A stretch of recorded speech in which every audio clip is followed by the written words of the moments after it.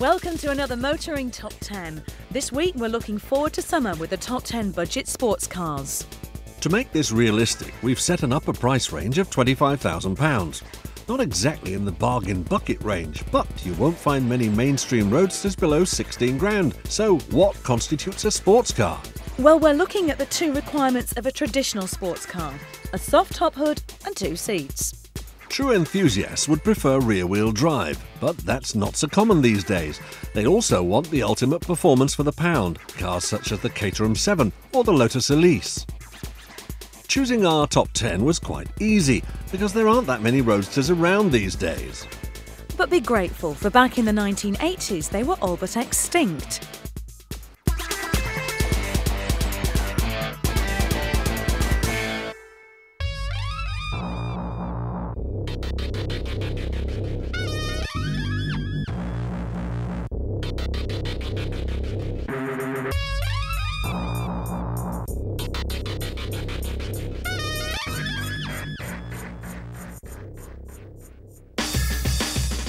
Into battle we go with our number 10, a pretty little number from Fiat. Beneath the flowing lines of the Barchetta lie the oily bits from the previous generation Punto. Do not dismiss this front-wheel drive machine so easily though, because it's a delight to drive with its perky 1.8-litre engine and crisp handling. The hood is easy to erect, making this a painless car to own in our climate. And now for the downsides. It's only imported in small numbers in left-hand drive. Because of this, parts supplies can be a little slower than average. Hence, the pretty little Barchetta languishes so low in our top 10. But in build quality and driving enjoyment, it's every bit as good as the MX-5 and has the advantage of being very distinctive due to the limited numbers on the roads.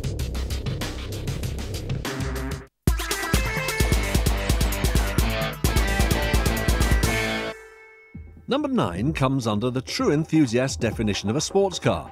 The Westfield range is stripped to the bone and is all about extracting the maximum performance from a tiny engine. It's also unrefined, has a hood that can end a relationship in a hailstorm, and doesn't even have a CD player as standard. Which is totally missing the point. On a summer's morning you can take your Westfield down any A road and without needing to bend the speed limit you can comfortably see off the hottest hot hatch. The CD is under the passenger's left arm, dear, as you listen to the rasp from the side-mounted exhaust.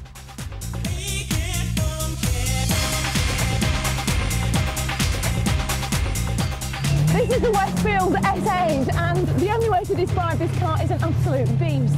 Now, Chris Smith started Westfield cars back in the late 70s by designing Lotus 7 replicas, but the fact that Caterham owned the copyright on the design soon put paid to that. So he made some changes, and that's how the S8 was born. Now, this is as close as you'll ever get to one of those go-karts down at your local track. It weighs little more than a Mini, but is powered by an incredible engine, a 3.9-litre V8 that's been borrowed from Rover, that produces a whopping 270 brake horsepower. Get your foot down, you feel every single one of them pumping through this car. It's an incredible feeling, and it's possibly the closest thing you'll get to experience what being struck by a bolt of lightning is like.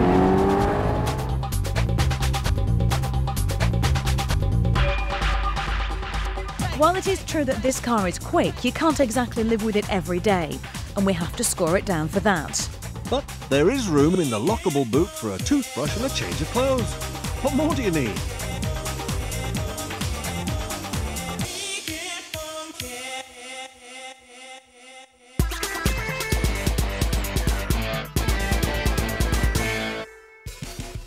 How about our number 8, the MGF? It even looks like a hairdresser's car.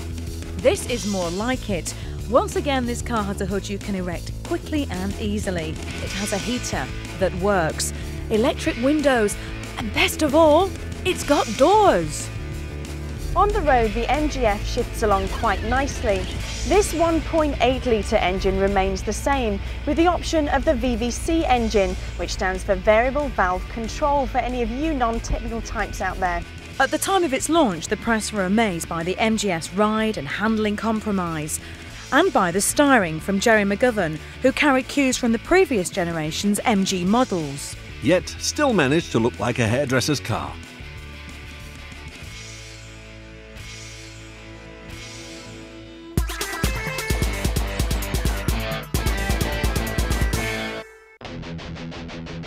Our number 7 is the newcomer to the scene, the third generation MR2 from Toyota. An ugly hairdresser's car. Will you cut that out? Sorry! Launched last year, this third incarnation of the MR2 gets back to its roots. The Mark II was bigger, more comfortable and softer than the Mark I. With tricky on-the-limit handling in earlier versions, it did away with small car delicacy, with a 2-litre turbocharged engine making it into a 150-mile-per-hour cruiser instead.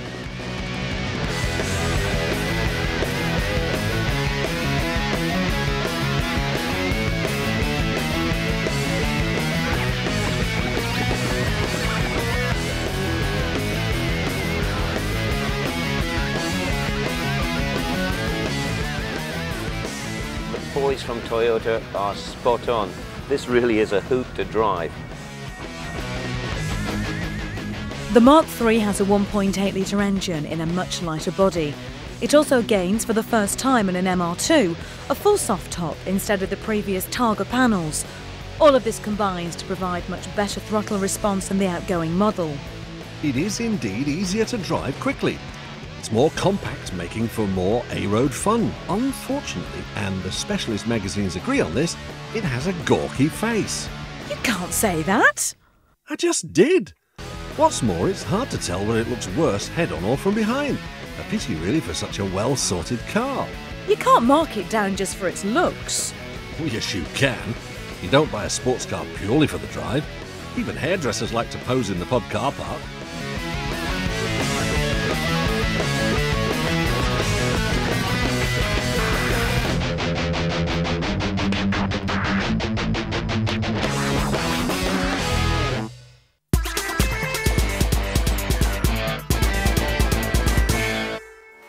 For our number 6, we've cheated a little. It does cost slightly more than our £25,000 limit. That said, the 180 brake horsepower Audi TT convertible is worth saving up a few extra quid for. Indeed.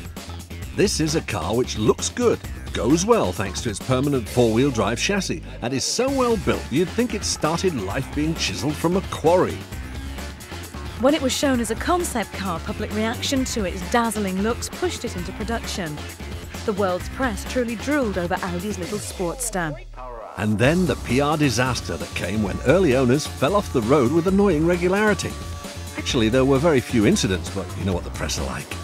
As far as driving is concerned, well, it is more or less a true sports car. I would say there is some level of compromise there, because as well as the traditional German engineering, which means you could certainly own and run this car every day, it's going to be reliable, it's going to be trustworthy, there is a slight compromise, I guess. This is no Lotus Elise with hard-as-rock suspension. You could do the miles in this car, and certainly on the motorway, with the 6-speed gearbox, it's incredibly relaxed and quiet. With the roof up, it's perhaps the quietest convertible that you'll ever drive. Damage done, we have to mark the otherwise excellent TT down for being over our price limit. Although we can honestly say that every one of our esteemed panel of experts would rush out and buy one, if we paid them anything, which is high praise indeed.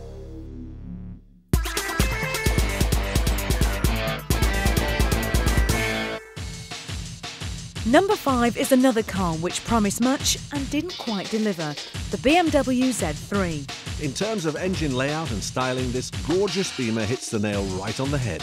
The aggressive lines manage to look modern while still harking back to the classic Sportsters of the 60s. Underneath the skin is the floor pan from the 3 Series Compact, which kept the rear suspension from the 3 Series before last. Yet the biggest problem is the lack of chassis rigidity. The average driver wouldn't spot it, but drive the Z3 gently onto a curb and the body flexes. At high speeds on the road, this makes it harder for the suspension to do its job properly. Taller drivers may find the cabin a bit of a squeeze, but the rest of the news is good. The interior is cosy and is a very pleasant place to sit, and the hood is effortless to raise. The engine feels very torquey right throughout the range. 0 to 60 takes just 9 seconds and it has a top speed of 130 miles an hour. This 5-speed manual version feels just perfect. It's slick, all it takes is a flick of the wrist and you're working your way through the gears. This makes a fantastic driving experience. The 6-speed gearbox is a dream to operate, And if you're happy to drive below 8/10 of the handling limits, the engines push you forward with the style you'd expect from BMW.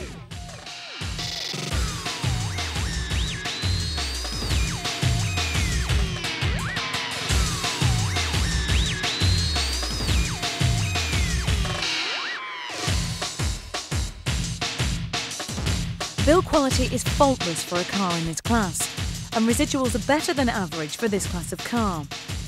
As we mentioned earlier, the styling is fantastic and promises a real driver's car, but ultimately, enthusiasts will be slightly disappointed.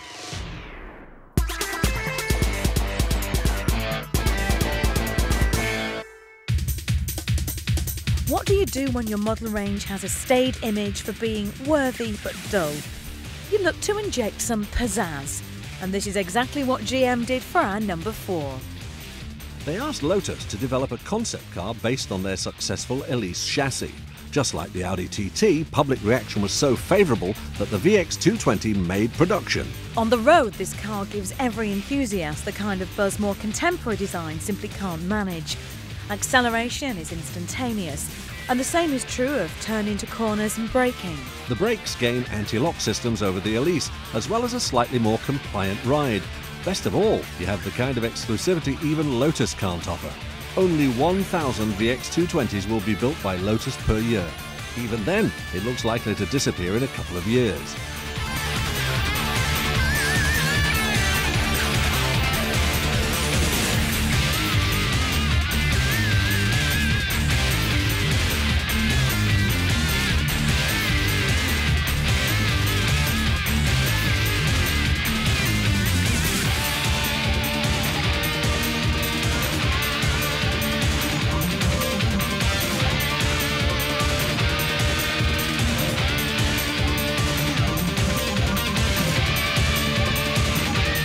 The 220 refers to the Vauxhall 2.2-litre engine, which provides more power than the Elise, although this is countered by the extra weight gained in making the Vauxhall more luxurious. By luxurious, we're not talking about Wilton carpets or anything like that. Come to mention it, there are no carpets, but you do see some cloth instead of the more race-orientated bare aluminium of its Lotus cousin. For a car said to be more practical than the Lotus, it has to be said that the hood arrangement is at best infuriating. And did anyone mention luggage space? Don't make me laugh. Join us in part 2 when we look at our top 3.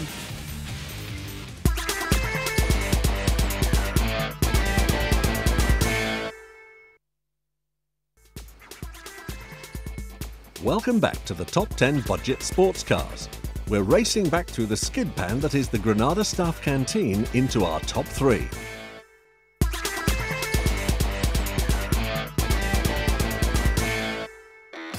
Number 3 is a classic which just refuses to go away, the Caterham 7. This car sits at one extreme of our desirability scale. Surely this is the ultimate example of paring down weight to gain maximum performance from an engine.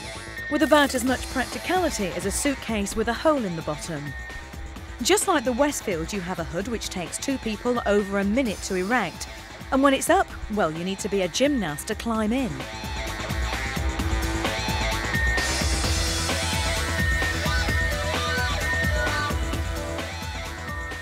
There is not a single frill on this car. Everything is basic and functional.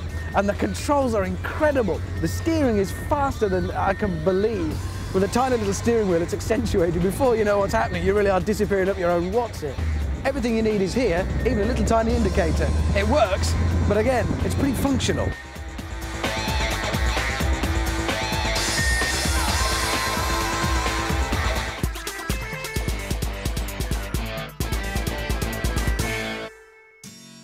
Moving back into the world of more practical cars. For the hairdressers out there, Our number 2 is the Mazda MX-5. Worldwide, this is the best-selling sports car of all time. it seemed to many that the traditional sports car was gone forever when the hot hatch ruled in the mid-80s. MG had gone and enthusiasts were gloomy. Mazda tapped into this mood and set out to engineer the best of the classic roadsters into a new car.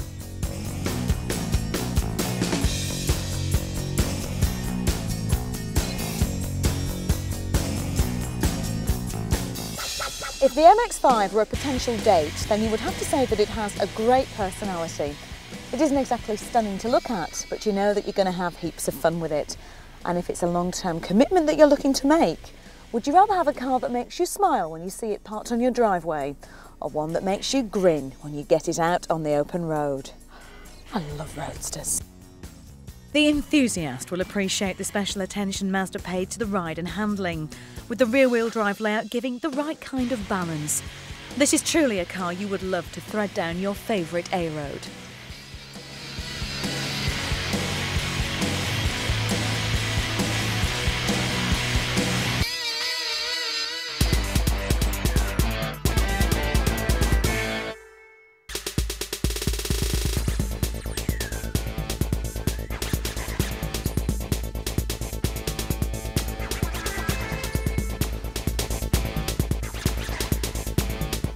At 10, a cracking little sports car, but only available in left-hand drive and in limited numbers. The Fiat Barchetta.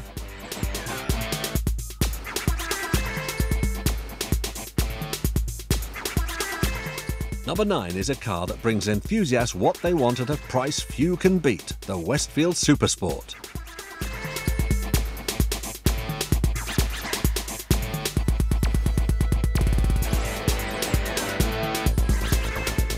Number 8 revives a classic British marque. The MGF also brings a mid-engine layout into the mix, perhaps a future classic.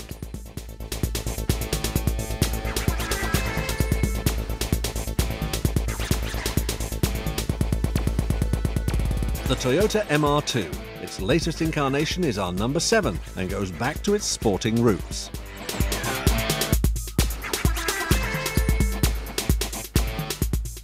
Number 6 is a real smoothie, the Audi TT. Marked down here for being slightly over our budget, but a cracking car all the same.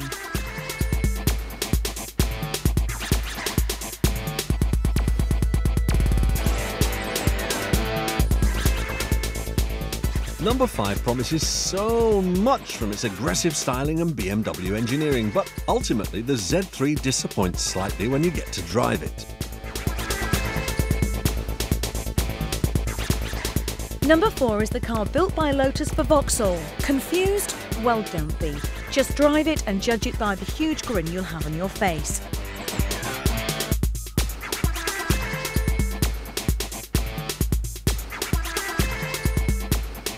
Number 3 is the oldest and possibly the purest sporting design in R10, the Caterham 7.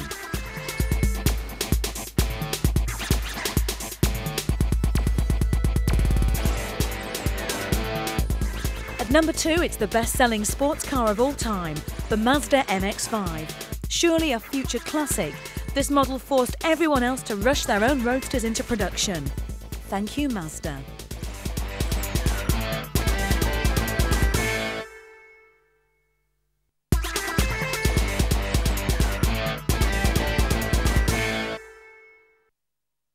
So the cream rises to the top, and you just cannot have a top 10 sports cars without a Lotus being in there somewhere.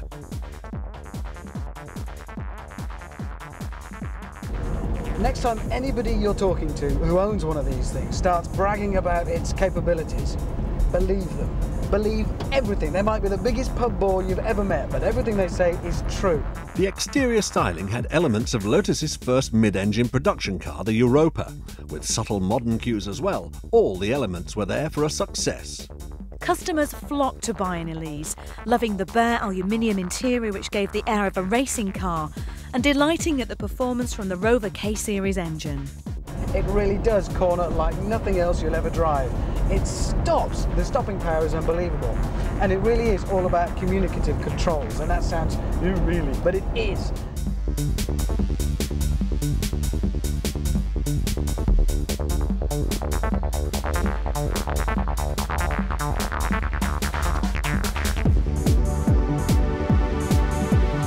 Everything about the car talks to you. The steering is as direct as it could possibly be without being heavy. The brakes are precisely the same. They're non-servo. And the more you apply the pressure, it sounds obvious, the more it'll brake for you. But until you've really felt a proper braking system like this, you don't know what it's like. It's an absolutely astounding car to drive. Soon, from being a company on the verge of extinction, Lotus were rejuvenated, and the credit goes to this one model. The lightweight and Lotus's chassis expertise make for a ride and handling mix that is truly impressive. This is widely regarded as the benchmark for the roadster market, which is why it's our very popular number one.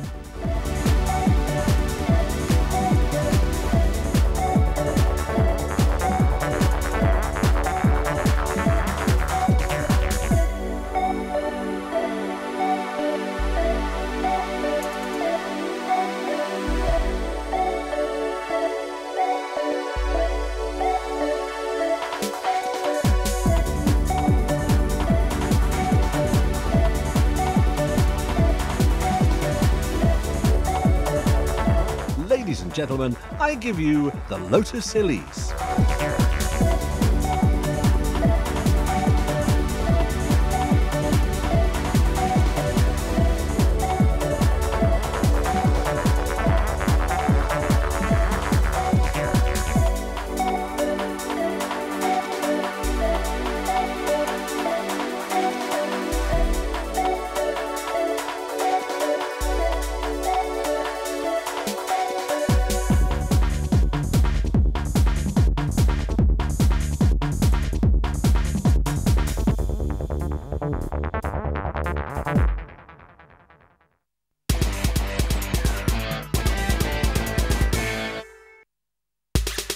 Join us on next week's Top 10 Auto Show when we look at the top 10 convertibles.